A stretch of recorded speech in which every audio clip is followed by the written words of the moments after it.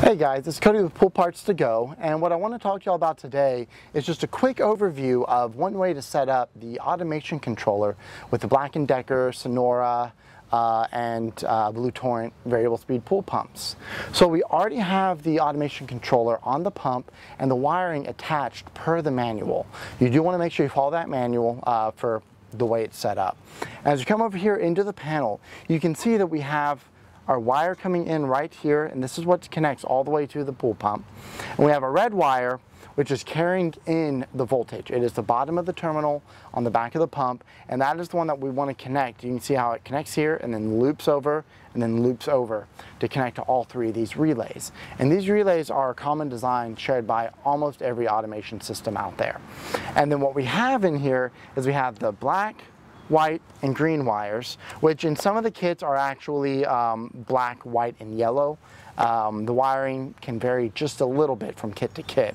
But what these do is these connect to the three different terminals on the back of the pump to trigger speeds 1, 2, and 3 on the pump itself.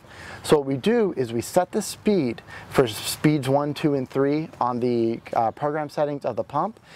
We have another video that goes into the details on that. And then if we activate the speed 1 relay through the automation panel, it will send the signal from the red to the black wire, which the pump will see that signal, and then it will turn on to speed 1.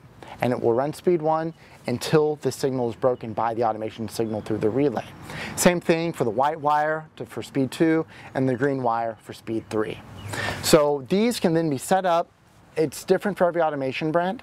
Most of them you'll set them up as like aux 2 and aux 3. You can label them low speed and medium speed, or however you want to set it up.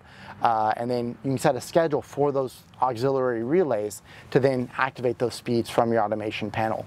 This particular panel is a real cool guy. It is the Attendant powered by Poolside Tech. This is something a little bit different, something newer on the market, and if you're interested in an automation system, I recommend checking it out.